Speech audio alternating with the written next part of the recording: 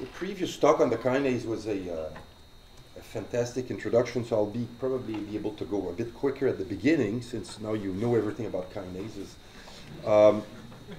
So very often people show you the kinase, show you the catalytic domain, and of course there's more stuff. You know, like there is the regulatory domain like SH2, SH3.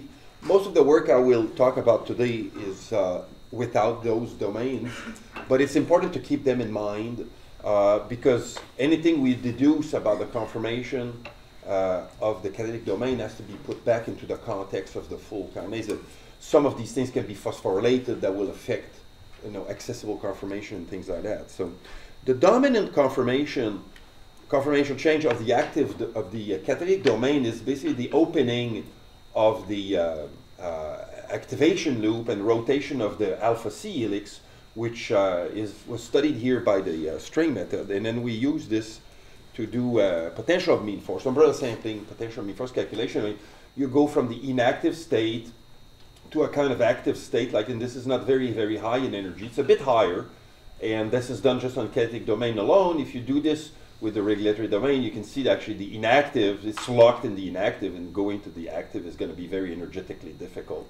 And so this is like one of the kind of context type of thing that you have to put back in the big picture. When you have these regulatory domains in the downregulated form, what happens? We repeated that study, actually, or in essentially that part of the study, using Markov models, which you are all familiar with by now. And this is a paper that was mostly led by Diwakar Shukla and Yiling Meng in collaboration with Vijay Pandey. And this is the motion of this activation loop again, and it's making a kind of a transition every 95 microseconds based on the sampling. And if you map the Markov model in the same kind of coordinate I showed you before, this was umbrella sampling, and this is the Markov model. I think I have here is like 350 microsecond against 5 microsecond of replica exchange. So this is actually able to capture the general gist of it, even though this as a broader exploration of our conformational space, but in large part they're very consistent.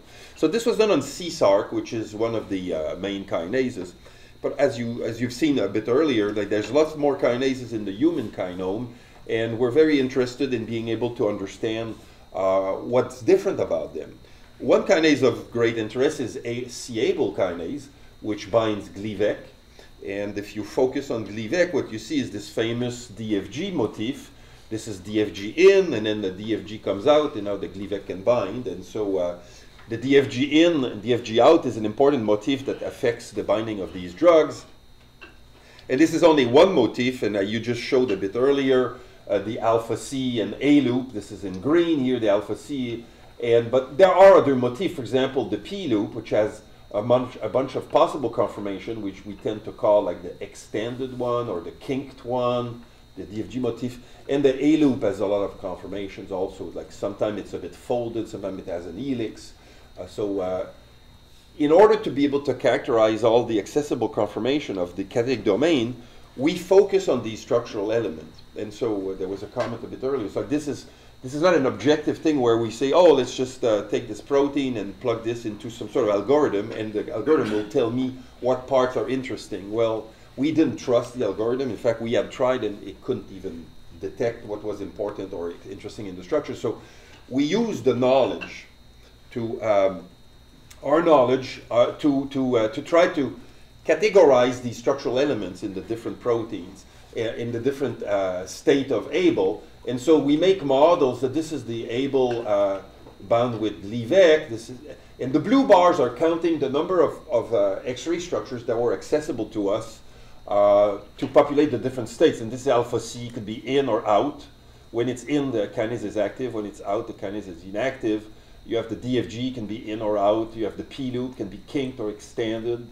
You have the A loop as a few conformations. So we were able to tabulate about a bit less than 24 conformation like that. Some of them, of course, Abl structure don't populate those states. And so we then resort on other non-Abl kinase to see if we can create models like that. And the big question is always, what are you supposed to do? Like, homology model has been around for a long, long time.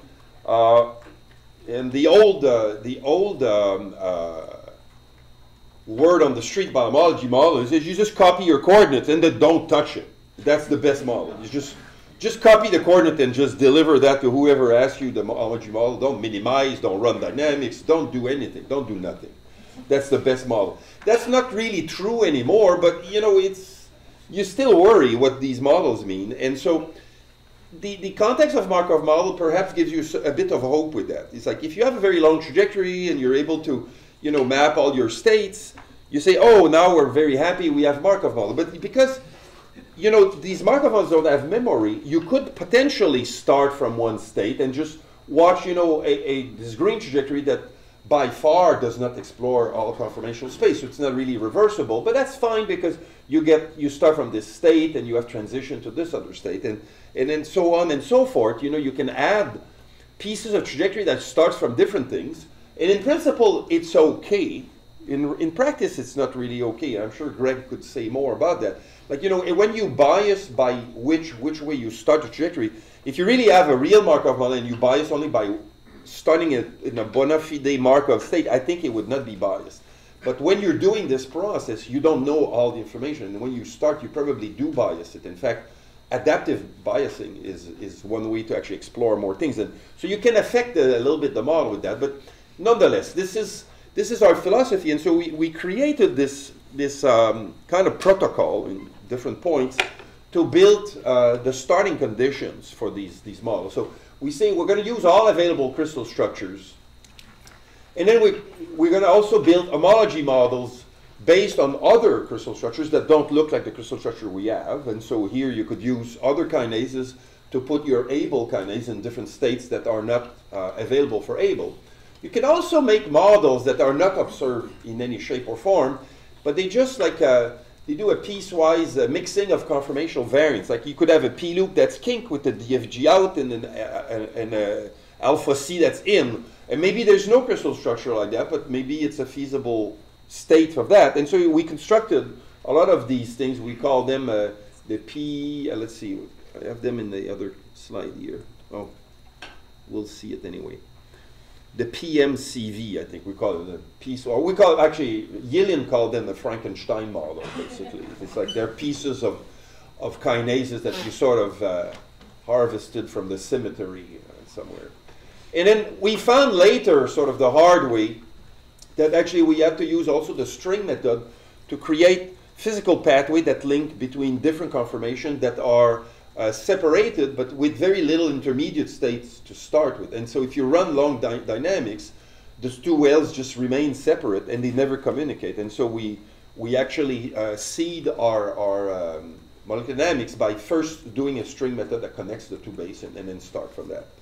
If you look at, for example, the PDB structures, you have, of course, some kinases have very low homology. We limited our models to above 30% homology. So that was one of the things. This is just a slide with the TICA showing, actually, this is a general TICA just to show that without the string method, there were lots of basins that were completely separate. And so we had to connect those things with that. And in the end, we focus also on a feature subspace that is really focusing on the structural elements that we know are important based on what everybody has been seeing with these kinases. So this is not like an objective feature space that would say, like, I'm agnostic about the kinase. And we may probably miss, I'm sure we miss some important conformational determinants somewhere in the structure because some of them maybe are not yet discovered. But without focusing the model on this, it was very hard to actually get models that were converging and making sense. The A loop is a bit of a mess because it's very large and flexible. And so we actually use about 136 distances, and then we did TICA on the A loop and used the first 5 TICA of that. So once you take everything, we had like 1, 2, 3, 4, 5, 6, 7, 8 plus 5, it's about 13 dimensional space. That's the space we work in. And then when we do the clustering, we did the clustering for every model. We did like 5 times with different lag times. We had 400 microseconds of aggregate data oh, I should say, we did twice actually. We did once where we rely only on the Abl crystal structure, only that. And the other one, we do another set where we rely on everything but Abl structures, as if there had never been a crystal structure of Abl. So there's two sets. And the number one question we wanted to answer with that is that, well, what if you're working on a kinase you've never had a crystal structure of? Or how good is that?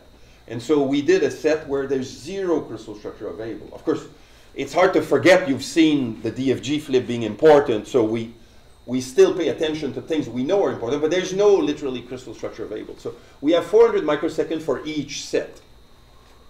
And this is this general convergence. It's a bit messy, obviously. This is the eigenvalues with the different size of clusters and things like that. You can see that when there's not enough clusters, we're kind of faster on the time scale. The time scale starts to get a little slower. We capture slower time scale when the cluster is a little larger. But there's quite a bit of variance, so this is not really so easy. In the end, we projected the entire results on the initial 16 sets that are known, so you get the list here. And so there's there's three curves. So the blue curve is generated from the 400 microseconds of the Abl set. And these are the free energies of the 16 states. For example, this is the Glivec bound state, is the number 3 here. You see, that's the non-Abl homology, or non-Abl crystal structure, is the orange, and you can see it follows pretty much the same profile. So that means that, relatively speaking, the free energy attributed to the two sets that are completely separate is fairly similar. So that means that the sampling from one or the other is actually converged fairly well. If you combine the two sets, so that's like the cyan line, that's now 800 microsecond of aggregate data, then that's the line there. In a few places, the cyan line is below the orange line. Let's see. Yeah. No, I'm confused. Sorry. The orange, sometimes the cyan line is always sort of capturing the lowest free energy. That's what I mean to say. And for example here, the cyan line is lower than the blue. There was no Abl structure of that particular state, but there were homology models of other kinases. And so when you include those in your sampling, you do better. So you see the orange is just behind here. So you do better, the same here. You see there is no Abl structure of that state, so the blue line is not that great, but actually the cyan and the orange is actually better. So actually relying on the homology model to augment your set actually makes it better. You can even compare the two results. The yellow line here is when you actually make two homology models with no shared centers. Like sometimes when you want to compare two Markov models, you actually use the same microstate set to really have a match one-to-one with everything. But in the real world, you would not have at your disposal a set of microstates from Abl crystal structure. So we really did it without any knowledge of the Abl structures, even in the microstates, and you can see that again the pattern of free energy is maintained. So that's very encouraging. That means that when you fold that back onto the kind of crystal structure or states that structural biologists have seen, it's kind of making sense. Now, when we did that, Yilin was working at the University of Chicago and getting crystal structure from the PDB, but we collaborated with PPI from people from Eli Lilly. And of course, at Eli Lilly, they have more crystal structure available. In fact, they have hundreds of them. And one of the states that we had found for Abl is the state 16. And you can see here, this is the green histogram. These are only Eli Lilly structures. There is no PDB structure with an Abl in that conformational state. The red one is the one that comes from the PDB. So there's, sometimes they have many more, but there's a few in the PDB. That was enough. This one, there was 0. And so we compare our structural model from their crystal structures. It took a while to go through all the legal hoops to get them to release this, but finally it's actually in the PDB. And you can see there's actually two structures here. You can barely see that there are two structures. They're almost identical. It's quite remarkable. So that's kind of a win. In a way, that means that the calculation is able to predict that one structure of Abl would be a genuinely perfectly nice structure for Abl. Now, you could have done that also from homology with another kinase, but in that case, you never really know. It's like, should I trust my homology model or not? Well, here we know that the free energy of that state is perfectly valid. One thing you can do also is use all this data to collapse back or project that back onto the subspace of the conformational variant. For example, we've seen earlier the DFG motif, so we could predict it on collective variables that are used directly in the model, but the Markov model was built with these kind of distances, so these are the distances we use directly in the Markov model. You can see the pink triangles is where a bunch of crystal structures are. So it's kind of interesting that you see here also, so this is the DFG out, 1IEP, that's the Levi bound structure, that's the black dot. There's a few, these are the DFG in. What you can see is that very often the crystal structure is not far from the blue region, which is the low free energy, but not quite there. And what I suspect, this could be two things. Could be inaccuracy of the force field. That means that our dominant or most stable conformation of the DFG is not quite the same as the X-ray structure, but you have to also remind yourself that the simulation here are done in the apo state. There's no ligand because we didn't want to bias anything towards any ligand, whereas this crystal structure has Gleevec bound. So it could be that actually this is the genuine, if this was the real God-given free energy map, you could say, well, the Abl without the ligand is here, and then when you bind the ligand, you have to shift a little bit the minimum, and that's kind of a slight part of induced fit when you bind the drug. It's not quite just a conformational selection. There's a slight part that is induced. There's also some strange conformation that are highly populated, and they are not registered at all as being observed in crystal structures. So those are potentially very interesting. The P-loop is also, here it's even more striking. You see like there's some crystal structure are really not in the lowest free energy region. And so there's like several conformations. We call it extended or kinked, but in fact there's really 3 states of the P-loop, that's even 4. The P-loop is a bit complicated. And it's important because if you have very long drugs, they will actually bump into the drug. It's at the end of the pocket, so that's an important one. This is the same map as you've seen before from the, so this is the inactive state, and this is the movement of the loop, and this is rotation of the alpha C, and this is the active-like state. And you see there's also crystal structure in the active-like state. This is the inactive state. This is when the DFG is in, which is the same thing we had done with VG and we had done with umbrella sampling in the past. You can do the same map when the DFG is out, actually, and then the map is very different. It has nothing to do. And so then it's hard to tell exactly what will happen, with these conformations, which one should be the most populated. One thing about Abl that's very interesting also is it can bind a myristoyl chain, kind of a lipid chain, and it turns it into inactive, and you can see it here. And when this is bound there, allosterically, it also kind of inhibits the kinase. And so we were monitoring a distance that tells you the opening of this allosteric binding pocket. That's along D8 here, this distance.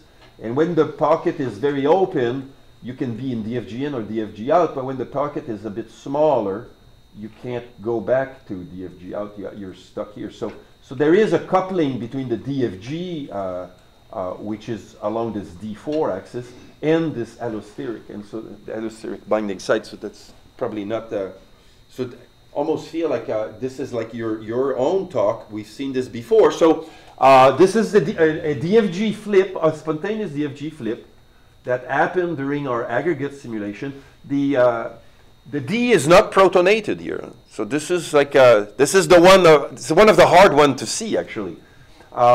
We saw it only once, and this was in a few phases of reseeding back the trajectory from adaptive sampling and everything. So it's a genuine flip, but it's not something we've seen a lot. If we run a stochastic trajectory based on our best MSM with the 800 microsecond of data, The DFG flip is nastily in almost the millisecond time scale, according to the Markov model. Now, people could say this is impossible because you can't trust that. I'm not sure that I trust that, but certainly it's a pretty slow motion, for sure. So the next thing that we want to do is also now start to analyze the metastability of those states, because we can see them in the free energy map, but is how much of those states are really metastable. So this is work that Fabien Paul has been doing in the lab since he just joined us about a couple of months ago. And this is a PCCA analysis. And you can see about 23 states that have long time scale in his PCCA analysis. And here I'm going to just quickly map them back. So this is the same distances for the, this is the inactive kinase, this is the active kinase, and these are like the metastable states he detects. The losange here is the crystal structure, so the rounds are actually the core of the metastable state. And if you put the full region on it, you can see where these things are lying according to the trajectories that he's been running. This DFG out also that I showed you. So this is the the A loop and the alpha C helix. And when the DFG is out, the map is more like a mess. The conformation don't look the same anymore. Which one is this? Oh, this one. This is the P loop. Yeah, this is the P loop. I should have put that somewhere. Yeah, this is the P loop. So again, there are crystal structures in different places. And there's some metastable states around here that clearly are not explored by the crystal structures, and so that, and this is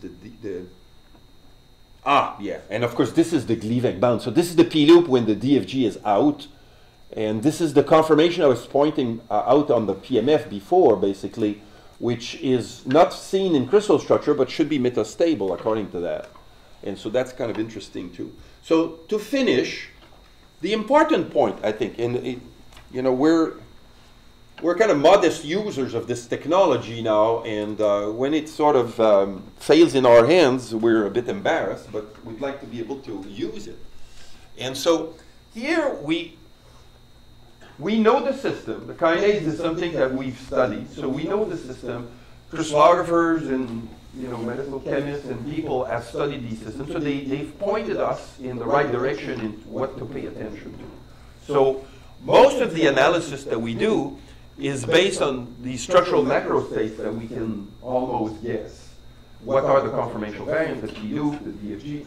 We don't have to discover those, and we pay attention to that. The question is, are these structural macro states that actually are observed in crystal structures with a bound drug, are they genuine metastable states that you would find in an APO simulation? Assuming the force field is not a problem, so that's a different question, but if the force field is good enough, is an APO kinase visiting these states that recapitulate the states that you see when drugs are bound? So that's a valid and legitimate question. I think we're beginning to see that many of those states are truly metastable, even without the drug. So that's kind of nice. And so we're able to, I think we're beginning to show that we're able to discover those metastable states just from the Markov model without knowing them. The big question is, could we define the proper, or could we discover the proper subspace of features without the knowledge that was given to us by the crystallographers? I'm not sure. I don't know. I'm not sure. I mean, the first time we did that, we used a bunch of distances, the R spine, the hydrophobic spine, the A loop. We just put like a bunch of distances, put that in teacup. You get like a bunch of markers, your tick 1, tick 2. It didn't even know what was a DFG flip. Like it would cluster things without even knowing what was the DFG flip, even though we had put these distances in there. So it was blind to it. So, I think that sometimes this point is the biggest challenge computationally, is that to be able to actually have an analysis that's agnostic. I'm not sure we're there. And I would like people to be lucid, frank, and candid about that problem, because it is really a big problem. And it's not always the case. And then the last thing is, when you talk to people in the drug industry, and people do this in tests in tumors and everything, you have to remember that, well, you know, you can do all the calculations you want on the catalytic domain, but if you don't have the regulatory domain, you don't know the phosphorylations. Like Gleevec binds to Abl when Abl is phosphorylated also in the tumor. And that's not in my simulation. And that affects the conformation a lot. So, you know, some of these things, I mean, maybe you want to simulate with phosphorylation, maybe, but it starts to grow quickly. You know, you'd like to be able to infer meaningful information without having to simulate all possible states of everything. That's a lot of work. And so, but that remains a big question, this last point. This is more like a kind of a common sense thing. And so, I'd like to just finish quickly to acknowledge the work. Our collaborator at Eli Lilly, Michael Viet and Chen Gao. Oh, the name of the crystallographer is not there. He was on the slide. Yeah, but David. Yeah, let me just quickly. I mean, that's too embarrassing. No, but I thought his name was there. Let's see. David Clausen, I should remember. David Clausen, Eli Lilly, you got, yeah. So, yeah, we benefited from a lot of help from many people, and I thank you very much for your attention.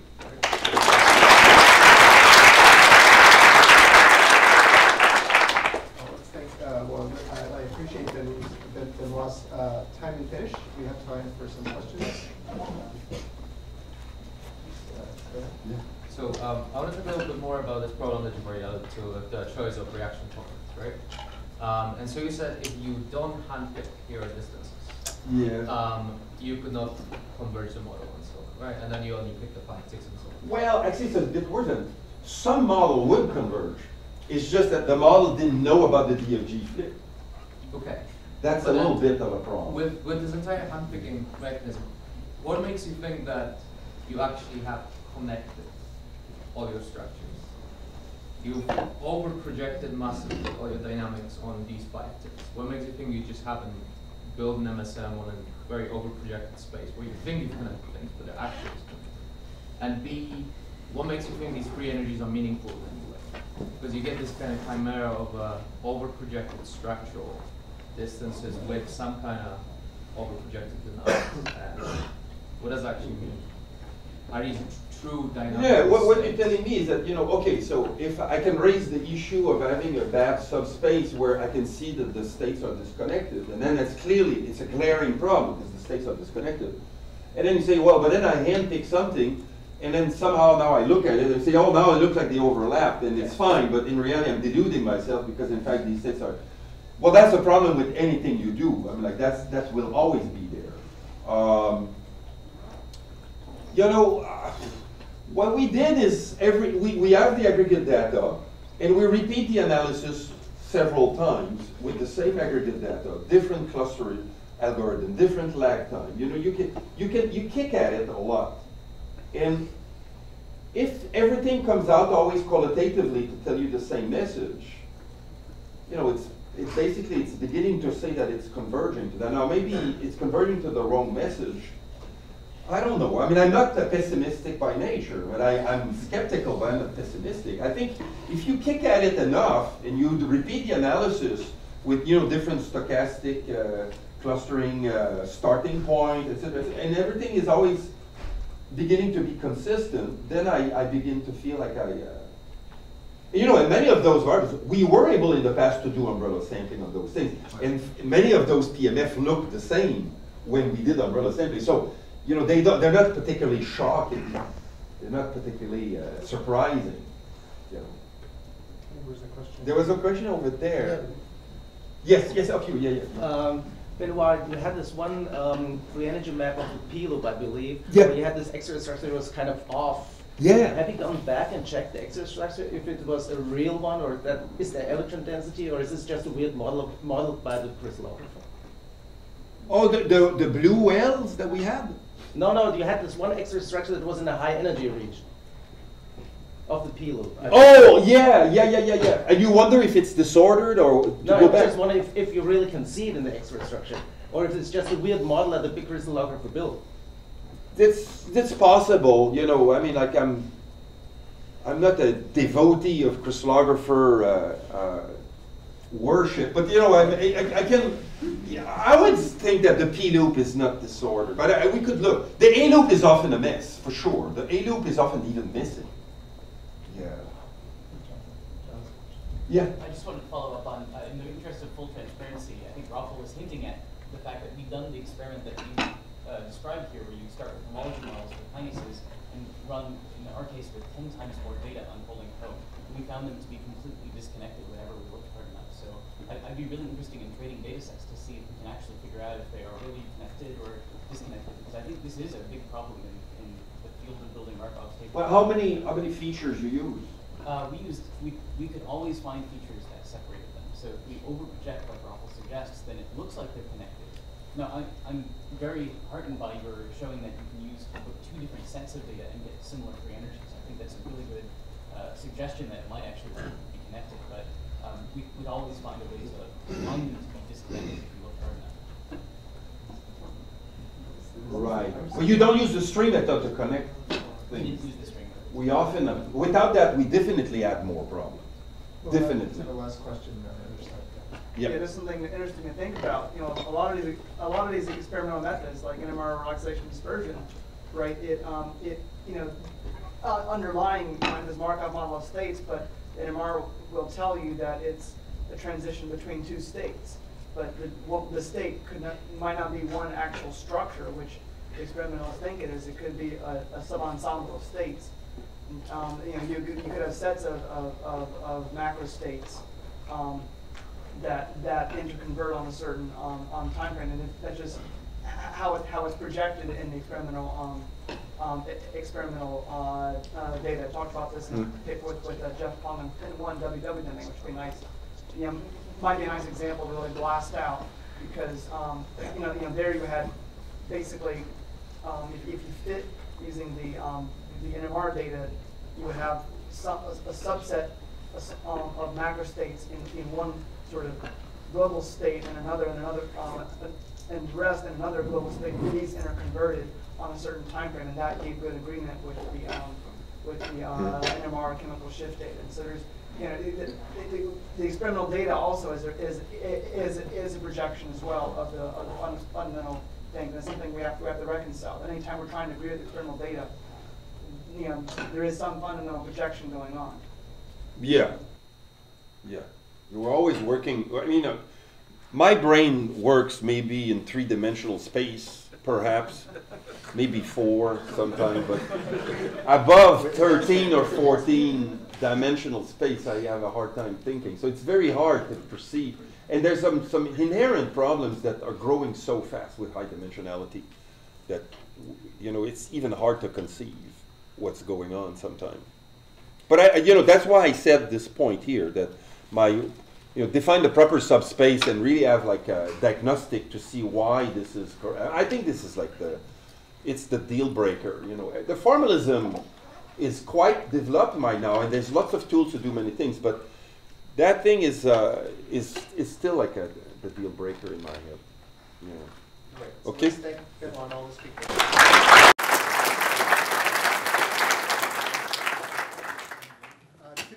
2 o'clock.